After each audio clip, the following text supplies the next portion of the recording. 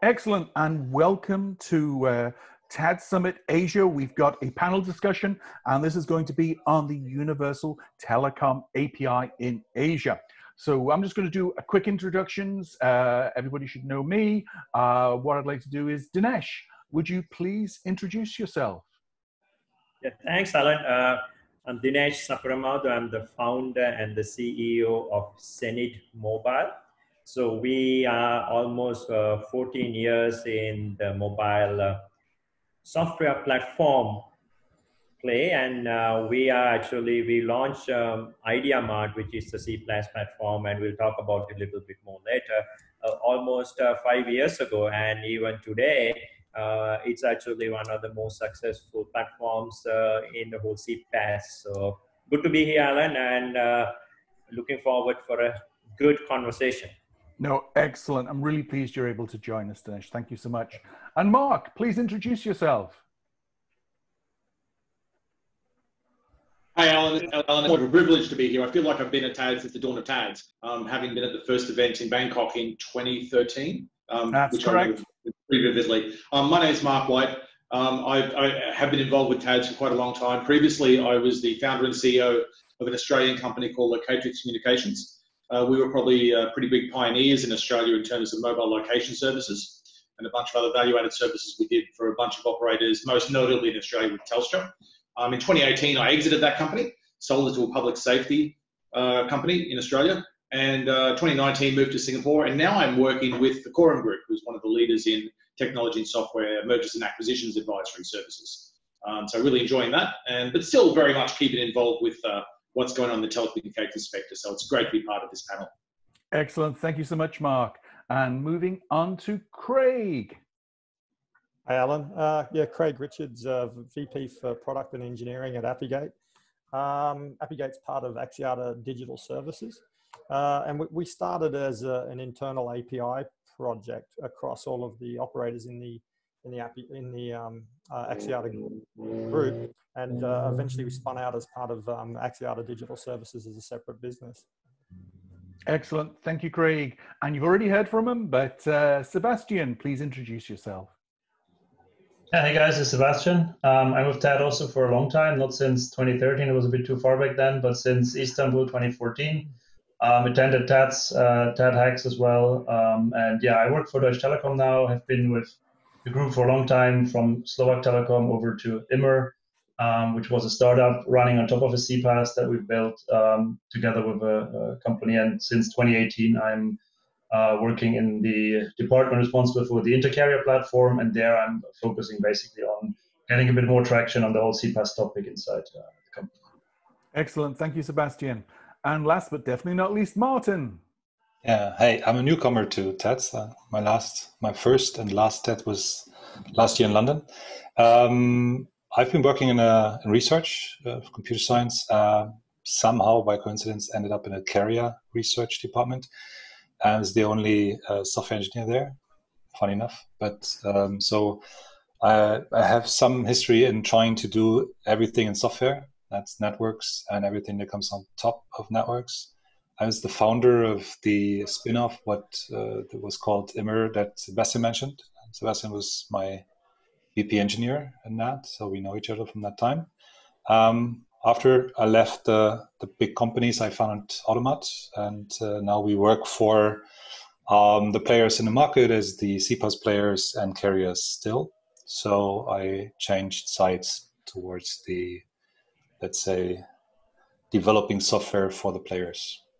Yeah, excellent. Thank you, Martin. So what we're going to do is just do a little round robin where each of the panelists will ask Sebastian and Martin some questions on their presentations. They've done their homework, so looking forward to the discussion. So maybe we can kick off with Dinesh. Do you have any questions for Sebastian or Martin? Oh, yeah, your audio. There you go. So, like I mentioned, I think, Sebastian, it was a great presentation that you put together. So I think there was quite a lot of insights as being a CPaaS player and how you kind of looked at the landscape. So one question that I was actually going to ask, I think I have a couple of questions, but one is, you mentioned about some of the WebRTC and especially with what's happening currently, I think there's quite a lot of need for people when they start working from home and, creating maybe certain APIs that are being exposed from the telcos. And how do you think that the telcos are going to kind of look at WebRTC, and is there a way that they will start incorporating in their own way of kind of monetizing that? Yeah, it's a good question, actually, quite relevant. What I think is when it comes to complete service offerings, such as we see on Zoom and WebEx, I think here they will partner more than actually build their own services, right? Because it's, I think these companies are pretty good, and I think a partnering model makes a bit more sense here. But what I definitely think when it comes to WebRTC is that carriers will provide enablers, right? Maybe not necessarily for those companies that do conferencing at their heart, but I think certainly part of the CPaaS stack and API stack carriers will need to offer, besides exposing APIs directly to their assets, is of course a layer that's not really depending on their, let's say, legacy network, but it's really enabling companies also for peer-to-peer or multi-party conversation.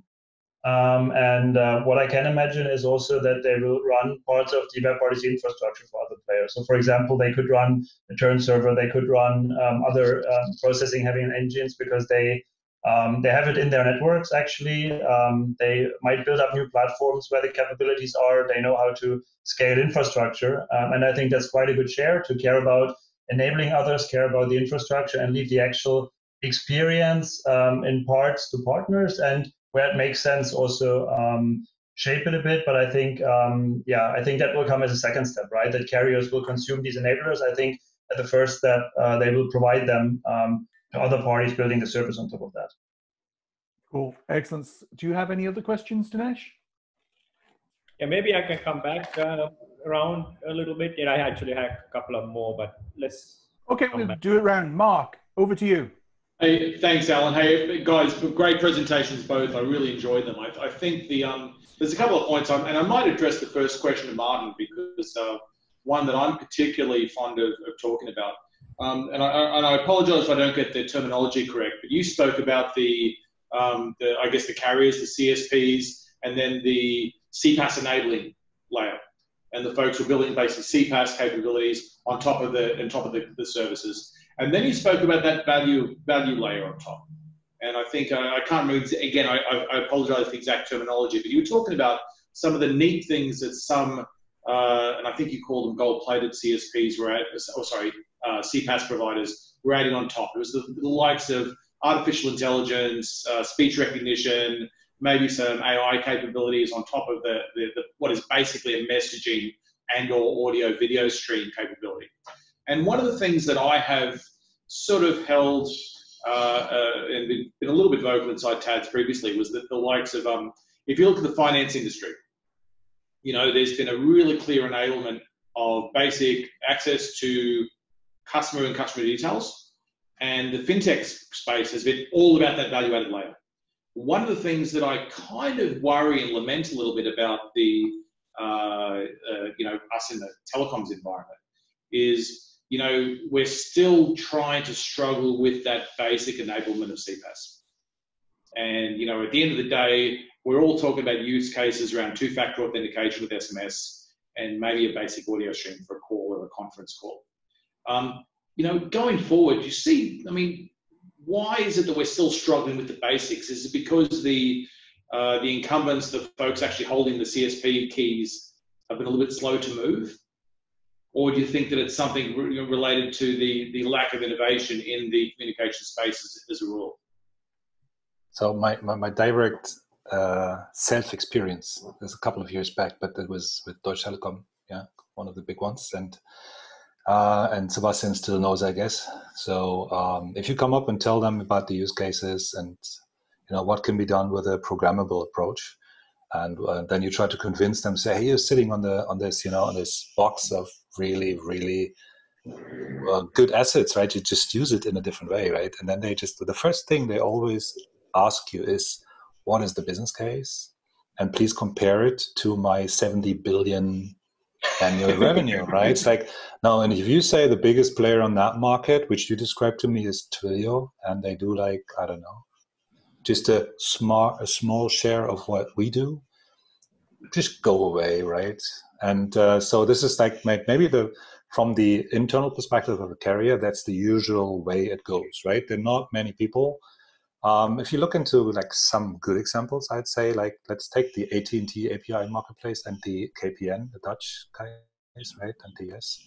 The US, they provide an API marketplace for communication assets, and they use their own infrastructure, as far as I know, what you can see from the outside. KPN, we have some insights. They provide other people's APIs for communication scenarios, and they don't even use their own trunks, right?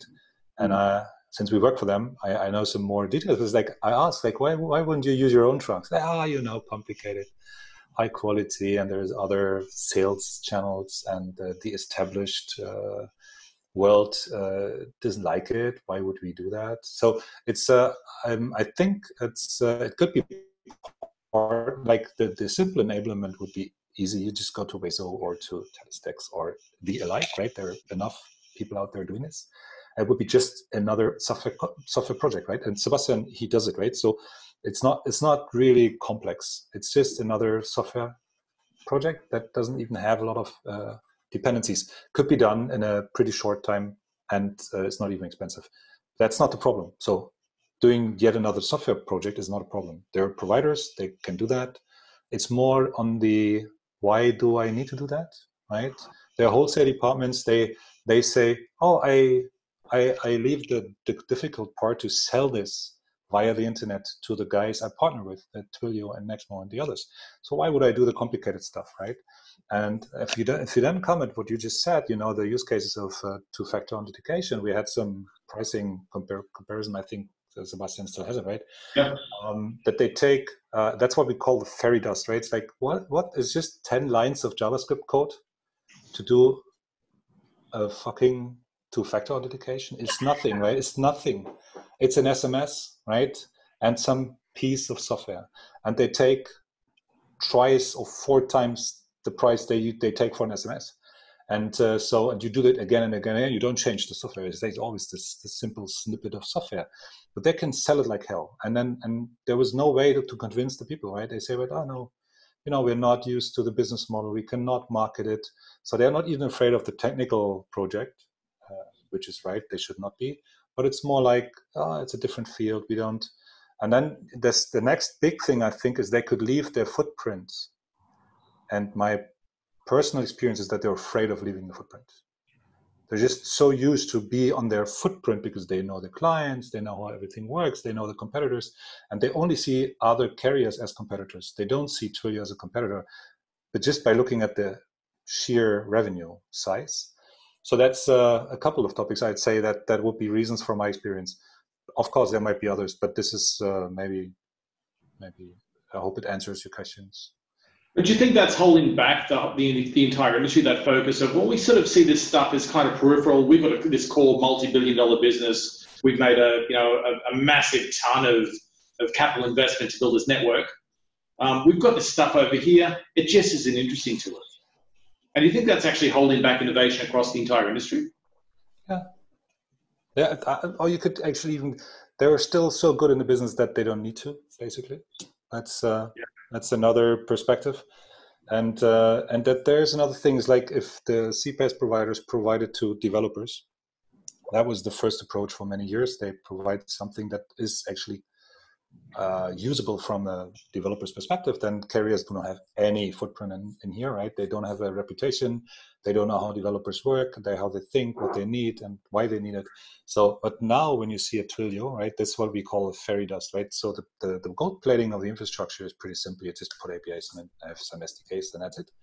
Developers is a target group, right? And but now Twilio is actually really going into the domain of the carriers, right? There's another good example, which is KPN, and I think it's ING DiBa, right? Like it's the bank, the Dutch bank that goes global, right? The ING group, they moved away their call centers, and they're global, right? They have call centers all over the place. It's part because they're purely online, so they do everything via the call centers. They moved away from KPN as a carrier, and they're Dutch. I mean, they're Dutch, right? And in the Netherlands, you don't do this, right? You don't do this. You don't go away from the KPN as a provider. But they moved to Twilio because they removed all their call centers to Twilio, because Twilio is providing call center as a service. Let's call it that way. They call it a little different, but and then you just look at it, it's like, wow, but it's expensive, right? It's Twilio stuff is really expensive. Why would someone move away to Twilio to do their the global call centers? Basically, first of all, they're global, right? They provide connectivity, calling, everything on a global scale. And secondly, you can configure whatever you want, right? It's your. So they went for the more expensive version with the higher flexibility. So there is a good, it's a YouTube video, actually. There's a good video from the ING people explaining why they do this. So this is a good example, right? They're actually losing on their own field, right? And I guess maybe if that goes on like this, then might the telco industry actually change mind, because it's a business basically, and that was a big deal. So KPN was suffering from that because one of their biggest call center clients moved to these crazy companies, right? So there are some examples, and it might change, but still, I think it's not harming their business too much. Yeah, we're early days, and that's a very good point. And the inertia of legacy keeps holding it back.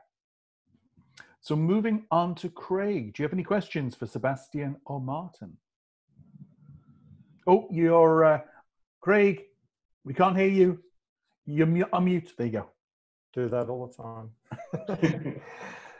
Yes. Firstly, Martin, I do like the terms, the gold plating and the fairy dust, and I'm going to try and adopt those and use them where I can. But my question is to Sebastian. Sebastian, in your presentation, you noted that when getting started, that standards aren't really that important. We've been talking about gold plating now for about 15 years, to be honest. I think at least that long ago that I first started to hear about Telecom's APIs and putting APIs on top of telco services. Two questions, I guess. Do you think that the obsession with standards like one API, etc., has held us back? And secondly, do you think we're getting over the need for standards, and we would take an approach where the leader of the market is the winner? I think I wouldn't say that like one API held us back. I think what held us back is that those who wanted to do things differently were held back or weren't allowed to. I think it's fine if on a global scale or GSMA or organizations that are there, if they're doing this, and there are people volunteering in carriers or actually get an assignment to contribute there. What I think isn't good is relying on that and saying, well, don't worry, you don't need to do anything in this area because we have it covered by the GSMA. I think that's a mistake, and it's actually not revised, right? So I've been in a RCS panel a couple of years ago in Berlin where somebody from Avenir said, if we are next year in this round again, we should question ourselves if it's the right thing we're doing. And I've been on a panel with even a colleague that's now in the GSMA who was saying, we will see in the next couple of years how it gets traction and so on. And a couple of years was the unit there. And I think that's the biggest problem, that we're really still measuring the success like this. I think standards obsession themselves not. And in my recent discussions, I'm also not really seeing that. It's more classic paradigms, right? So classic paradigms, for example, about interconnection and about other things. How do we assure that, if we have our own platform and Vodafone has their own platform, that these platforms can actually be jointly used? And I think there are two aspects of why I think it doesn't really matter. The first one is if you expose it properly and, well-described API and SDK on top of it, it doesn't really matter. If anyone, wants to address multiple providers in big markets, they are big players, and, verticals that are in certain markets, they just use 3 SDKs in the beginning, and get started. And we'll see how it develops. Or you kind of meet in smaller groups. The innovative people in 3 carriers can just sit together and say, hey, we have this idea. Do you want to join? One of them joins, one of them doesn't, but he doesn't mind connecting their trunks, getting a bit more traffic. And you actually just start in the market, see where it goes. And if it gets traction, you kind of sit together and think of whether you want to standardize or let's say formalize it. Standardization is an overused term, but I would say you can still formalize it, and it can eventually evolve in some de facto standard, as we see AWS did, and as we even say Twilio with Trimble did. But I think it's definitely wrong to hold yourself back waiting for a standard first before trying things out. And I think also rethinking some of the classic carrier paradigms is necessary, like interconnect and like many other things. And I think people are open for it. I think, at least in my discussions, it's these days it's significantly less convincing needed. It's just that explanation is needed. So once you explain that there are certain types of interconnect that made sense in the past, and there are certain types of interconnect how the world works now, how the other communication service providers that are usually called OTTs, how they interconnect, and that there is actually no need to directly interconnect the backends, but you can. And we, by the way, at Immer, we try to do the very same. We try to fill the gap that RCS couldn't, right? We were essentially interconnected on the backend, on the lowest common denominator, but you could innovate without any client server side, because this was kind of proprietary. But in the end, since you own client and server, it doesn't matter, And if you have an SDK, it doesn't also matter for others. We see this work throughout the internet. Why wouldn't it work for carriers? So I think just being open and redefining certain things and trying things out. It's not expensive to try it out. You don't even have the classic case of cannibalization if you put a CPaaS on top, because every single minute is an additional minute, and every single minute earns you this, what I presented, this fraction of more percentage on your revenue, because you kind of get more than you would get for classic minute, or you're actually at least able to ask for more. So I think there's not really, it's like a no risk move. There is not really any risk in trying it out.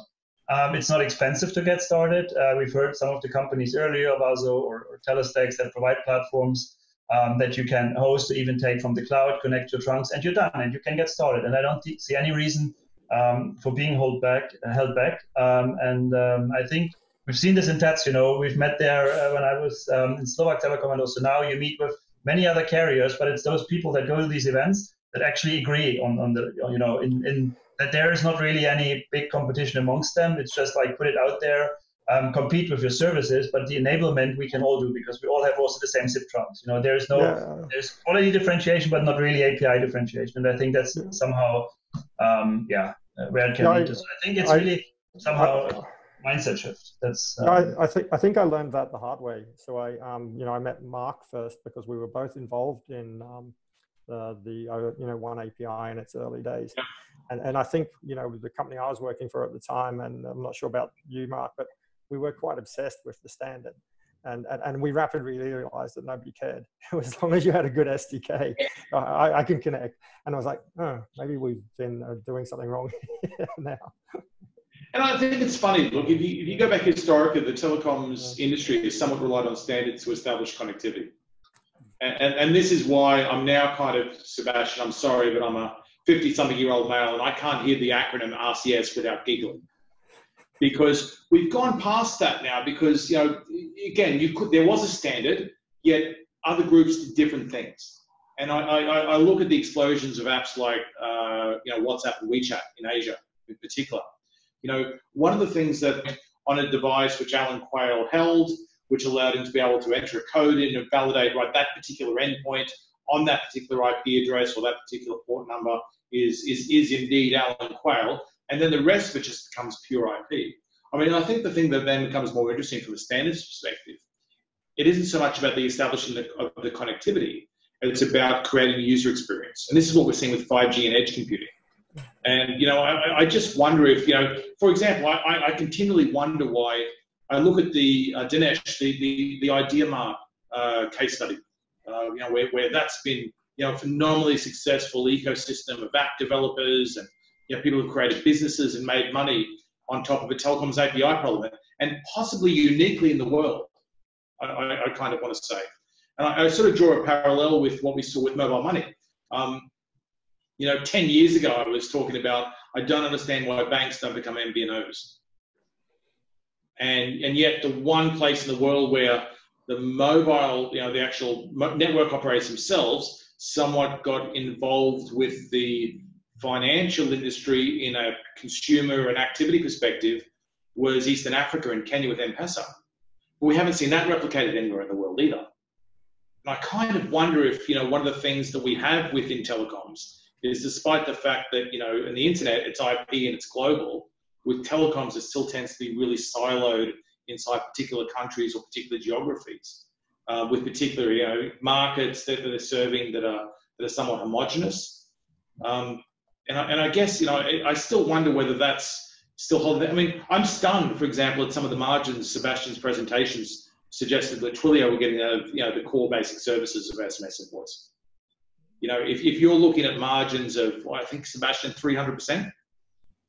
Yeah, that's like compared to some list price I had as reference, and actually even more interesting, there's the so-called OTT traffic, like WebRTC to WebRTC. There's also a price tag on that, where you would say, as a technician understanding how it works, well, that's ridiculous. How can people pay for it? But actually, you don't pay for the actual connection, but you pay for convenience, for not having to develop the standards, and so on and so on. So there is a package that comes with it, and that kind of. That's the thing where I think the telcos have really missed the boat, because we've all, and certainly Craig and I and Dinesh, have been involved on the sort of the vendor side, trying to sell into telcos.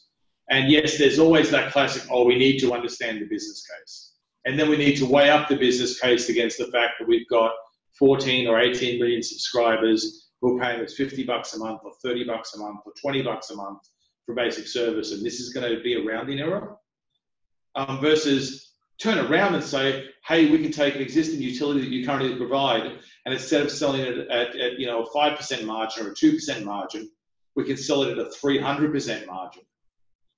I kind of wonder if Craig, and go back to your former career in being working for a vendor rather than a network, whether we missed the boat in trying to create the business cases. Because what's happening is now ultimately the operators are missing the boat. I mean, we're sitting here on I don't know if we're allowed to name it, Alan. Yes, of course. It begins with Z or C if you're American. And, and I heard some statistic that suggested that in the first couple of weeks of March, that particular vendor's subscribers grew by, 2 orders of magnitude in terms of registered account holders. Not all paid subscribers, but, we've seen recently the acquisition of Blue Jeans by Verizon. Mm-hmm. Which is really a big acquisition in this particular time. Oh yeah.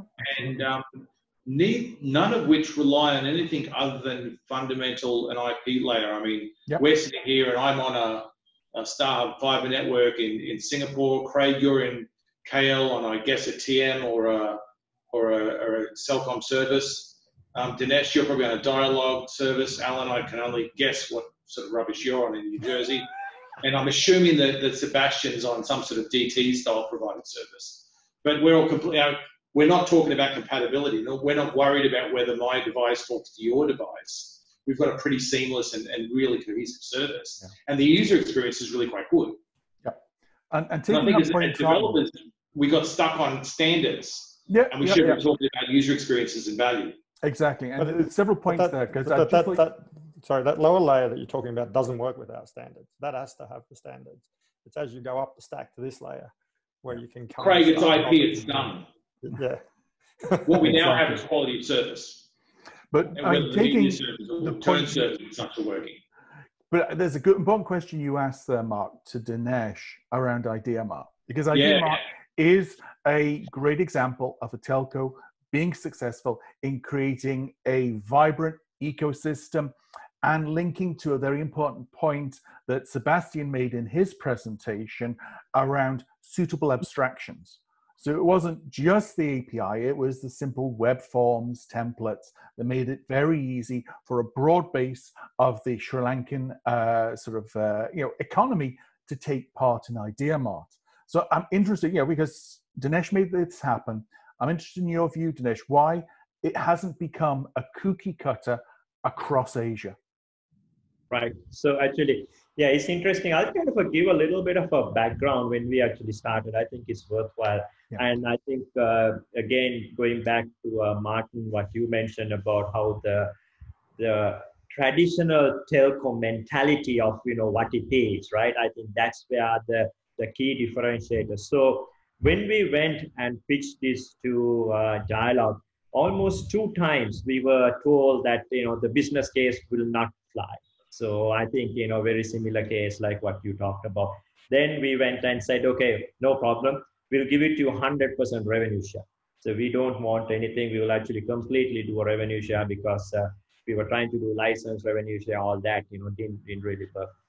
And that point, I think they were interested. But I think, so that was one part how we were able to get in. But I think the second most important is finding that champion within the operator that would actually go out and take a chance. And that's where we had the head of digital services. He had been on our panels before, Alan, Anthony Rodrigo. He actually is the one who actually put his neck down and say, okay, let's do it. But the way he did was, I think, even very important. What he did was he did not put the whole CPaaS under the VAS team. He actually created a separate entity to look at for IdeaMart. So if you really look at, that was the turning point. So it was not your traditional VAS thinking, because when we proposed, a proposal was that, okay, we want to give at least 80 to 90% revenue to the developers, which telcos would never accept, right? I mean, you will. Unthinkable.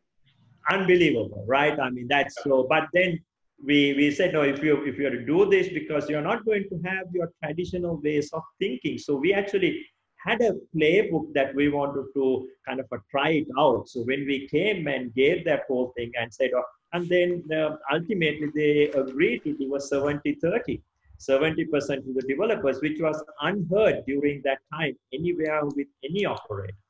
And then it is also a little bit of a long tail, because it's not something you put and you switch it on and everything goes well. Because Anthony had a separate team, he actually gave them a KPI on what he wanted to see. So this team was completely different from your traditional telco guys, which, like what Martin, you mentioned, from the use case to this is, we're not really looking at. This team was really working and engaging the developers. So during the first part, the first 6 months, actually, we had a developer evangelist that was given by us. Because if you look at, when do most of these guys do programming, or at what, so it will be 11, 12, 1 in the morning. And if you want to get help, there's no, I mean, you're off for the day. So we gave a developer evangelist, kind of a support guy who would answer their questions when the developers wanted it. So those were the couple of criteria that really made it. And once developers started making money, it was snowballing, right? I mean, now you kind of push it all the way up. And then once you start getting momentum, and even today, I mean, it had little bit plateaued, but for almost 3 years, it was growing almost 20% month on month. And I think there's GSMA had a case study, and it talked about how much a percentage of top line revenue was IdeaMart contributing. So IdeaMart, so that's just a kind of background. But coming back to what you asked, then after that, actually, not only in Sri Lanka with Dialog Axiata, even Robi Axiata actually took that. So now today, actually, Robi Axiata is also having a similar growth and similar developer engagement. So the beauty was that we had actually a playbook that was built, because it's all about how you do that. I mean, we had the playbook, we were able to go in, but we needed to kind of localize it to the Bangladesh market. It was not what we did in Sri Lanka that we were able to go and plug it in. But we worked similarly. They had a fantastic team from Robi Axiata side. They put them on the ground, whether it's in Dhaka or in Chittagong. So we actually built that, and it is actually, I mean, the Robi product, actually, it's called BD apps. It's actually growing similar 15 to 20% month-on-month growth. And again, you see a similar kind of thing. So it's not magic, but I think going back to what Sebastian and Martin mentioned, it's all about how you change your mindset within the organization. If you find the right people, and if they cannot be on the telco mindset. I said they need to be more on what Sebastian, you mentioned in your thing is like the IT mindset, but you have to, it's not the small circle, it needs to be more converged circle that you need to do. I suspect, though, Dinesh, that they weren't just of the mindset, they were actually empowered with within their organizations to make those decisions and/or influence the folks who could make those decisions to make it happen. And I think, sadly, we haven't seen that in a lot of other operators around the world. If we have, it's been pretty short-lived. And I think the way to do that as a kind of a C-level, what they should think is, okay, the problem with innovation teams, like, I think we have seen so many innovation teams in telcos never goes anywhere, because what you do is, it's like, you take a banker and you make him the head of the venture capital arm, and, so you also think the same way as how you were giving loans for venture capital. Similarly, what most of the telcos does is, take somebody from a very traditional telco and makes him the head of the innovation arm and give him this, and you never still change anything out of that.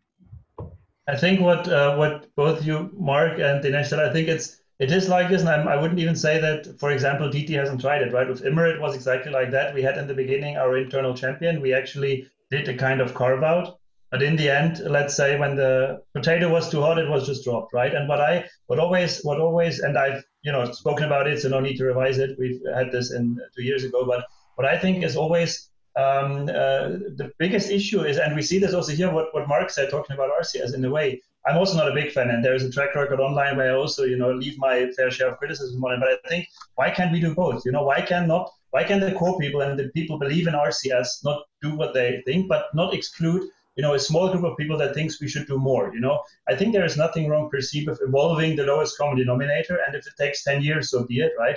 But that shouldn't stop us, and that's the most important point. It shouldn't stop us that want to do more, to get started now, and very small, we don't need the same budget. We actually literally don't need it. We don't need it ourselves, but we also don't need it to do what we want to do, right?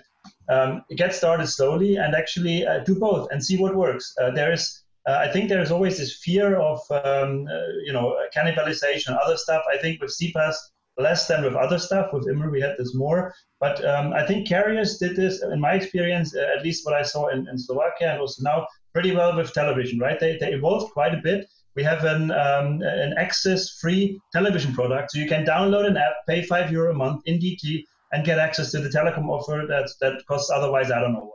I'm not a TV subscriber. But there we managed it because the legacy people weren't holding us back. In voice, it's the complete opposite. There is so much governance that you could do it even technically, even on top of an IMS if you would want to. But it's just not done because the legacy mindset, and that's the key point also, Dinesh, what you said, the mindset is not there, right? The mindset is there in other areas that were built up and not in those that we've historically kind of inherited. And I think that's the key point that needs to change.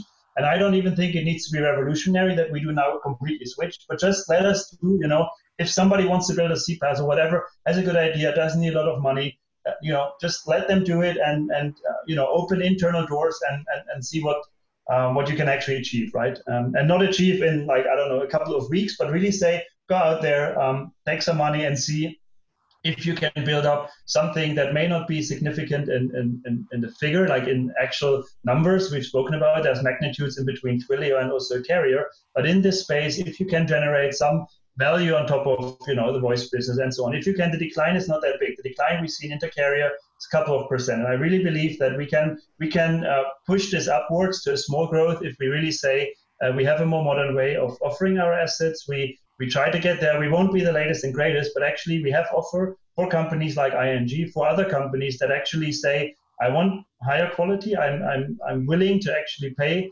a bit of a fraction more. I don't need the latest, greatest. I want something by the partner I already have, and that is the carrier. And I think there's nothing wrong in doing this. We see that there is not just Twilio, but there is other, CPaaS providers. WebRTC democratized everything. We've spoken about this, day in, day out for many years. And I think there's not a big problem in just getting started and do it and see where it goes, right? The entry level is so small and I really think you just need to do it. And there is nothing holding you back. You can still do RCS, those who do it. You can still want to insist on a standard once it's there. You can still try to gather the market feedback, but just let's get started if you have somebody, trying to get you started on it.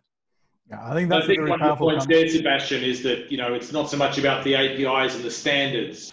It's about what you can create in terms of momentum, in terms of user experience and product. Yeah. But it's this both, because there is, you know, there's a standard, or there is a, you know, industry perceived approach, and nothing else can be done apart from this perceived approach. And I think that both is very powerful.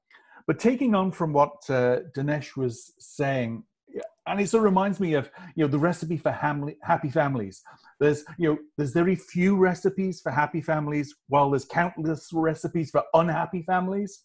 It's sort of, you know, when we look at, you know, the success that has been created, it's in having a corporate champion, in having the right people that are empowered. And let's face it, the people that created the IdeaMart success in Sri Lanka, I mean, like Shafraz, has been hired by Google and is running dev relations across Southeast Asia.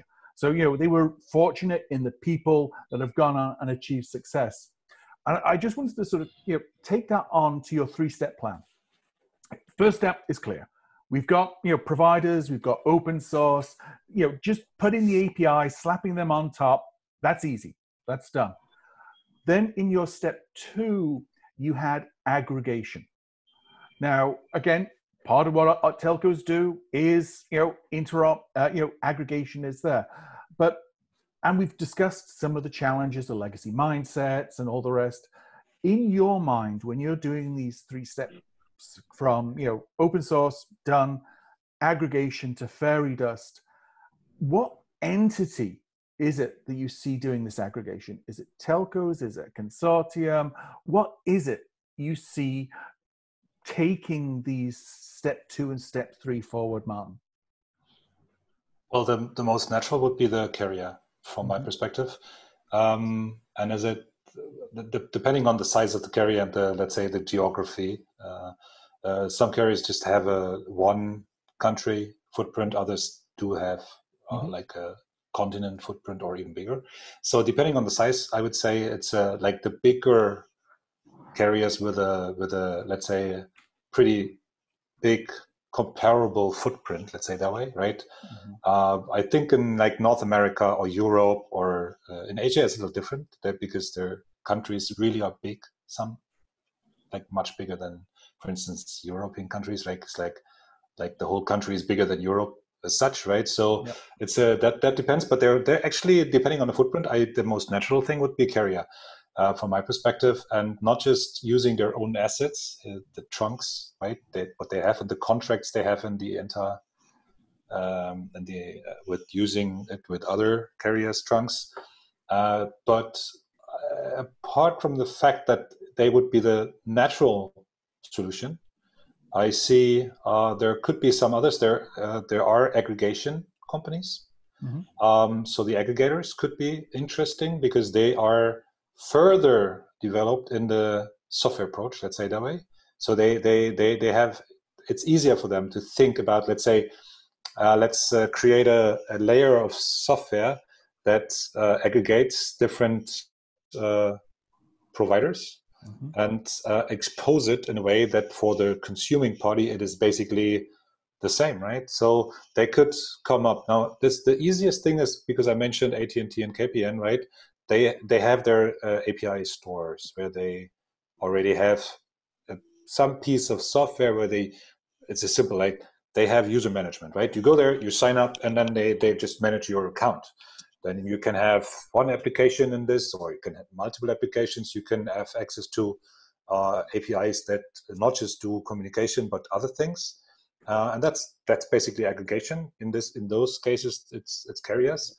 But on a low level, it's the aggregators. And now, if you look at the CPaaS people, they do this as well. They have contracts. Like if you take the leaders like Nexmo and Twilio, the numbers are not known, or actually not really known, but it's said that Twilio has contracts with more than 100 carriers, right? So what they do is already an aggregation, right? So you as the consuming party, you go there, you sign up, and you want to develop an app and you want to make a phone call from North America to Europe, right? And they have contracts with, I don't know, 5, 10, 15 different providers that would give you the option to do this call, right? And then they can give you the best price, but they don't give you the best price. They give you a fixed price, right? And then they choose the cheapest, right? They have, and that's clever, right? That's clever. So it's really smart to do this, and I don't see why why the other guys should not be part of the game, and only the one. And that's why I point out that what we see is from the consuming party. So I don't think about the carrier now. I think from the other direction, right? That's what we do most of the time. So we don't do this for the carriers. We actually help the consuming parties. And if you look at the consuming party, at the moment, there's no central offering. So there are lots of providers, and you just, you're left alone with the decision you have to make, right? I just want to make phone calls. Why is that so complicated? The first and most natural thing would you go to your support your local carrier, right? So go there, and then you look at it and it's like, no, I have to make a contract with the wholesale department, and I need to have a developer that is able to do zip. Fucking hell, I have JavaScript developers, I have developers, but I don't have zip experts, right? And that's the gap, right? So it's there is a gap in software stack. That's it. It's not complex, it's not difficult, but there are a lot of developers that can, like the usual suspect languages, develop the usual suspect languages, and there are just a few doing zip. And there's a huge market providing zip infrastructure, and there is a small market providing SDKs and APIs. And I think I have a slide where we see this connection. And the Twilios and like stages, they're good because they are the first place to go, and that's why they can choose the cheapest and give you the same price.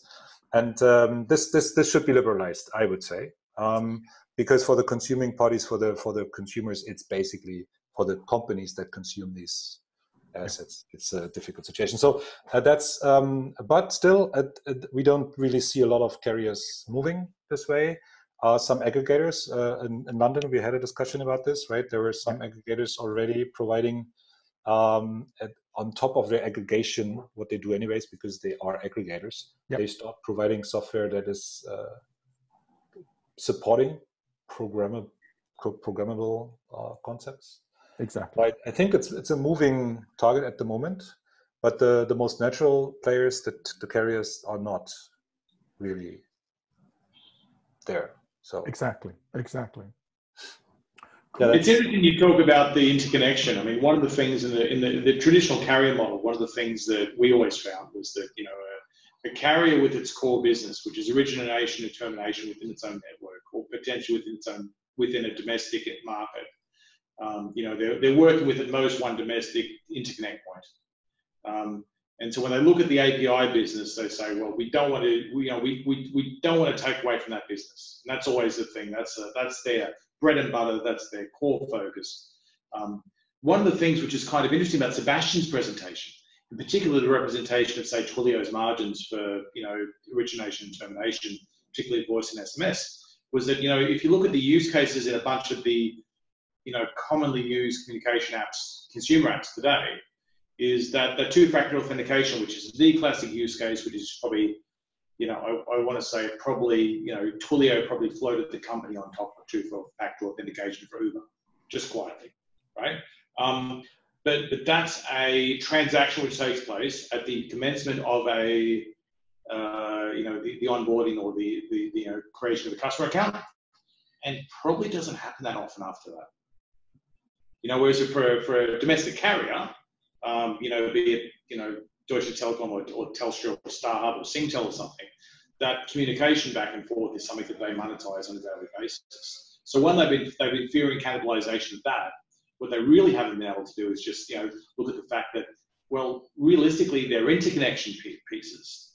The fact that I'm in Singapore and I want to make a phone call to Craig in Malaysia, there's an interconnect relationship between two carriers involved. Sometimes that's the most profitable part of a telco. So they've taken their bread and butter. They say we don't want to cannibalize that.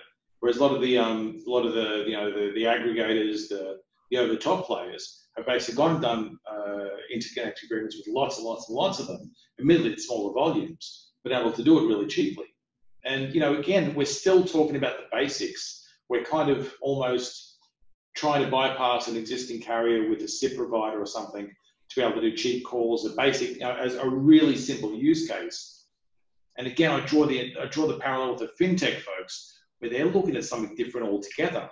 They're looking at user experiences and customer outcomes, which are on a different planetary scale, compared to just let's have some money and let's move from here to there. Oh yeah, no, absolutely, because that's something that, as a communications industry, I'd love to see a lot more innovation being focused on, because we are not going to change the demons inside a lot of incumbent operators at this stage without the luck of getting, as Dinesh did in Sri Lanka, a champion who got it, who was the right personality, who could influence the powers that be to allow them to open the keys to the network and go. Because that just, as much as you can define the roles and say, yep, that's what we need, how many countries have we not found it? Yeah, exactly. Yeah, because at TADSummit EMEA last year, we had several of the fintech folks in that were discussing exactly that point, Mark, around how, how the regulation came into play in opening up the banks to allow this explosion of fintech companies and customer-centric banking. So I think it is an interesting model. Whether it could be replicated in telcos or not, I think the problem is, again, it's highly regulatory dependent, and that's years and years and years. So I think there is an analogy there. We did discuss it, and it is a very different dynamic it creates in the industry. So definitely, I think it's interesting and should be explored. To Martin's point around the aggregators, when we use that word, it's for a whole category of different companies. And you've got aggregators like BICS that, quite telco-centric. There's then, aggregators like Cinch that, are semi-telco, because again, they do provide quality of service on the messaging. So you can actually have different sort of qualities around their messaging APIs, and have made a whole range of acquisitions, particularly regionally. I mean, they bought Wavy in North America now. They bought SAP's assets in this space. So now they have direct carrier interconnect rather than having to go through SDI. So, we are starting to see some moves, but again, I guess I'll wrap up because we could discuss for hours and hours on this topic. In your 3-step plan, what time period do you see, the industry being able to move through that? I mean, the open source step 1, it's done. It's there, it's available. That's what you're doing and facilitating a whole range of different players in the market today, Martin. But steps 2 and 3, over what time period do you think that's possible? Well, possible would be very fast. It should not be a problem, because it's all a matter of software development, or even the introduction of software that's already existing. So that's the 2 like what would be the shortest time of doing it would be a year, I would say 1 year. But reality is that the decision making and really making it and really doing it and recognizing it as something meaningful, well, I think just a few people will do so. And you just mentioned BICS and Cinch as good examples. Cinch even more than BICS, but even BICS, that is a kind of a almost carrier style company. They have licenses and they do geography and stuff like that, but they have so much better software stack to be in that place compared to most of the carriers, that it would be easy for them to really go for it. I think it's really, the question here is not how fast the carriers would actually move up the ladder of providing more software stack stuff. The question is, how fast is the market changing from people going to a store and buying a SIM card, sticking it into a smartphone and thinking that's the precondition for me to communicate, right? And you mentioned a couple of services, I think they're all known. The question is more like, how fast are we going to move to a space where that piece of hardware, right, is nothing you could sell? Yeah. And that's the question. As soon as you cannot sell that little piece of hardware, that's why the carriers, they love it, right? They really love it because it's something you can sell and stick it in somewhere, and then it's worth that you connect it and you can call to make, for instance, a phone call, a service that works all the time. You can call any other number that is in the same structure. Now, the user gives a shit on whether this is via good old-fashioned telephony technology or via internet technology or a mixture of both. So the user does not decide on this. The user decides on what kind of app they want to use because they like it. And if that app is not connected to what the carriers sell anymore as the SIM card, then the carriers have to be fast, and then they will move. Depending from, like, I can only say it like Europe. The carriers are really, really in a strong position still, right? There are other markets where it's different. Like in China, there's basically one app. Everyone is using one app, and like everything is, banking is in there, social networks is in there, communication is in there, everything. Maybe two, but so that's I see your point. Yeah, but that's a totally different situation, right? Like if my parents could not call me by taking their fixed line phone and call me, right? Then they would use that one app too, because they just want to call me, right? They want to talk to me.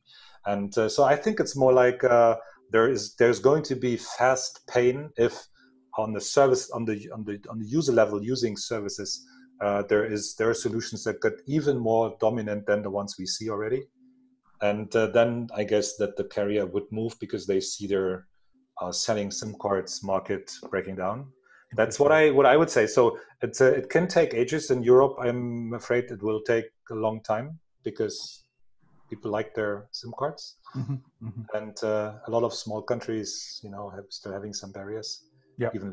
But that's what I would say. It's like technically it could be fast, but from another perspective, I think it's more that the market decides on how to excellent fast it will happen. That's an excellent point. Dinesh, do you want to say something? Yeah, just a quick. I was just wondering, because of this current situation, what people are going through, and also I think Sebastian, you talk about the Tulios and how their financial situation. They have been burning money from the time they went IPO. What do you think from a panel perspective? What are some of the CPaaS opportunities? Because I think one thing that you mentioned, Sebastian, also that you have not seen any companies that are coming from Asia that has really kind of taken over some of these new ways of from a CPaaS perspective. I thought it may be interesting because things may change. I think within this kind of scenarios that we are into, I think it'll be good to see, or at least start thinking there may be some new innovations that are going to come out of this the pandemic that we are going through, and CPaaS being mainly on communication and what we are doing today. And I think those will grow and grow, and people will be able to incorporate a lot of these kind of apps into their own things through APIs. I just want to get some thoughts from anybody. Yeah, look, it's an interesting point, Dinesh, because I guess, we saw the acquisition last year of Wavecell here in Singapore by Apigate. And that was kind of like the first, sort of consolidation or sort of starting to roll up of UCaaS or UC sort of platforms we've seen really much of in Asia. There's been a couple of smaller ones. PCCW bought a provider in Canada, I think, or a software provider a year or two ago. I think the opportunity going forward is there's a lot of folks doing stuff and starting to do communications technologies here that, more broadly in Asia, which is, realistically 21 different, very, very different markets and very different levels of, capability, maturity, technologies and such. I do see there will be continued innovation. I don't see at any one, like there'll be no single API. I'm sorry, but had we seen that, it would have emerged by now. And potentially, if it has, it's emerged from something that's completely over the top. It's someone who's using maybe WhatsApp APIs, as we've seen in businesses are doing that now. It's someone who's maybe doing some sort of over-the-top service with two-factor authentication using nearly any SMS termination provider to achieve that outcome. And at that point, I don't see the operators getting involved anymore, to be honest.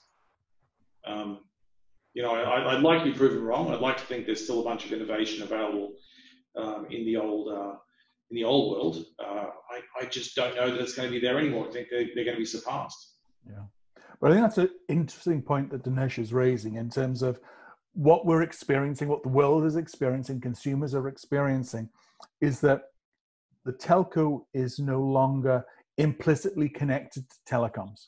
You can get your telecom services, and people are, you know, let's face it, you know, my son is on Zoom at the moment with his online school. So he's spending the vast majority of his day using telecommunications in a way that he's never, you know, kids have never experienced before. So it's sort of, I think Dinesh's comment, and then with Martin was saying in terms of once people see this, you know, they don't need that physical item.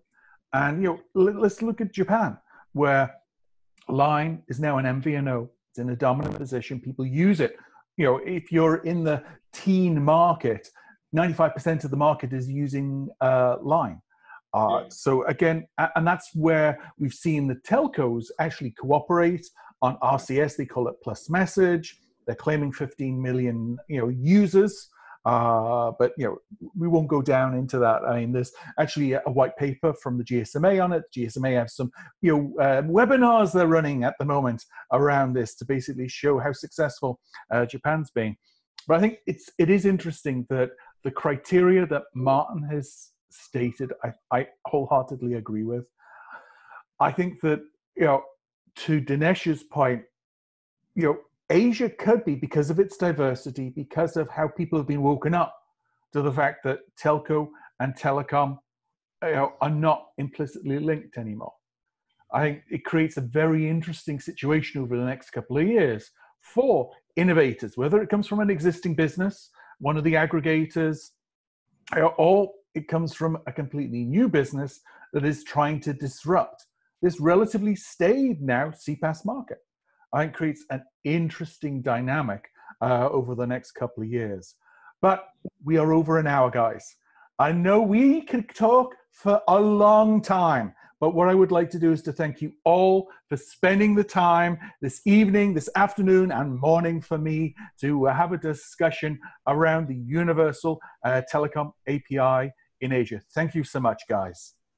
Thank you. Thanks, everyone. Thanks, Alan. Thanks. Thanks. Bye. Bye.